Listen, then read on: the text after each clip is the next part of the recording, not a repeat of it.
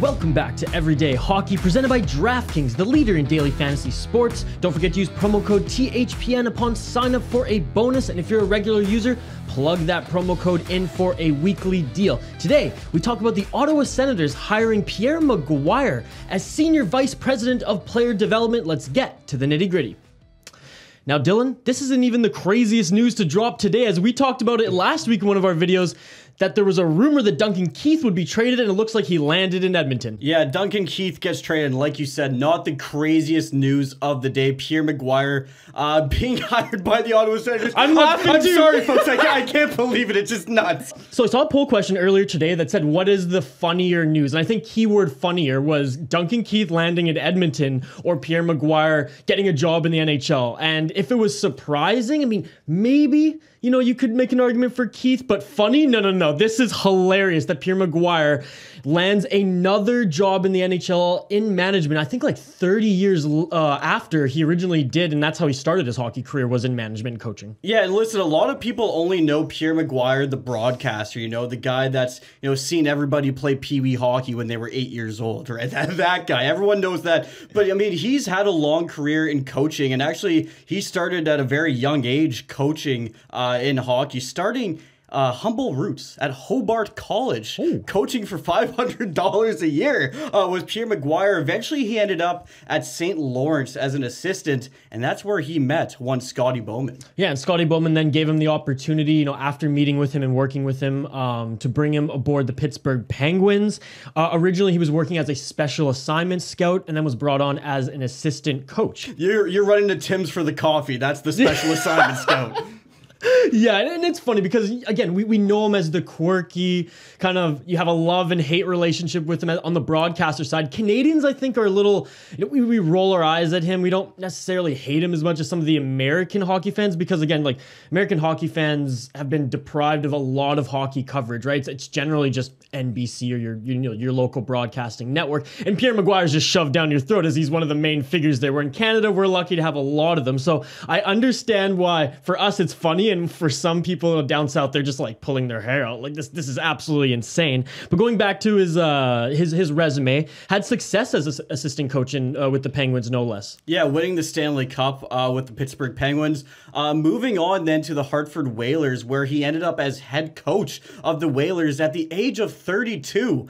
Now, apparently he was not a respected head coach, not by his players or not by other teams that would come into Hartford. Yeah, exactly. At the time, I believe he was 32 years old, and that was the record at the time for the youngest coach in the National Hockey League. Can you imagine what Pierre looked like at 32? I'm just imagining that curly hair, you know? I don't want to. But anyways, there was so much wrong with Hartford, and people want to go, I mean, we could do a whole separate long video on just the Hartford Whalers in themselves. Hey, we might. We might. That's true. Their head coach at the time actually stepped aside because he couldn't handle the lack of drive and care from his players, so he couldn't even get his culture implemented, get the word across, and his systems going. So he went to a general manager's role. Pierre stepped in, assistant, then head coach, and then assistant general manager when he was the youngest coach at that time. That didn't really go over well, as Dylan just highlighted. He was mocked by the players.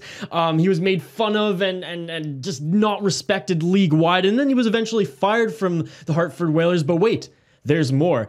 Gary Bettman actually didn't pay him for, I believe it was his last 2 years of his working contract, because apparently as he was the head coach and working as a general manager in Hartford, he was feeding information to the Edmonton Oilers and also helping their coaching development there. Pierre McGuire, you snake. And you know, Gary Bettman, when he came down, he's like, listen, Pierre, I respect it, but you got caught, so I gotta do something. Well, and that was, I believe, the first year that Gary Bettman actually entered the league as you know, president. So that's just hilarious. Kind of foreshadowing, after that time with the Hartford Whalers, he actually joined the Ottawa Senators as a scout and then an assistant coach. Do you want to know what happened after that? Tell me. He was fired.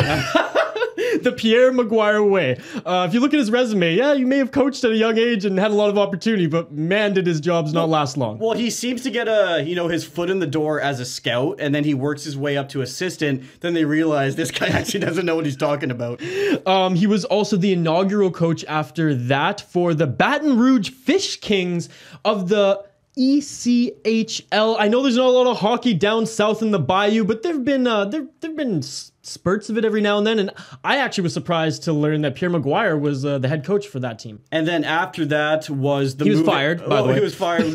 The move into broadcasting was after Baton Rouge, and now we have the monster of Pierre McGuire that we have today. And whether he's your cup of tea or not, look. Upon looking at his resume on the coaching side and in management, I don't really respect him there, but you have to respect a guy who's, lasted 30 plus years in broadcasting. He has his niche. He knows his quirks. He plays them up. And the one thing, I'm not a fan of him personally as a consumer, but what I do respect is he knows it and he doesn't care what people think. Pierre's gonna Pierre. Pierre's gonna McGuire, baby. No, he is. And, we make a lot of jokes about it, but I do respect his hockey knowledge at the end of the day. Yeah, you might not like his gimmick on air, but the guy knows hockey.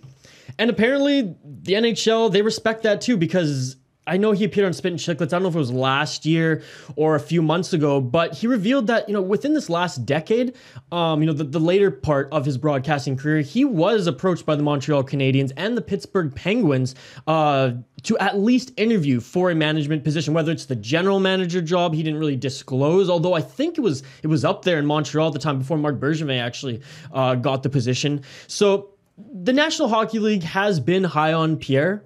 In the last 10 years anyways. I'm sure there was a little bit of a lull since his first go around with them. So interested to see how it plays out in Ottawa. I mean, he's back in Ottawa and he's back in a comfortable position, scouting. Name a more iconic duo than Pierre McGuire and Eugene Melnyk. I'll wait, folks.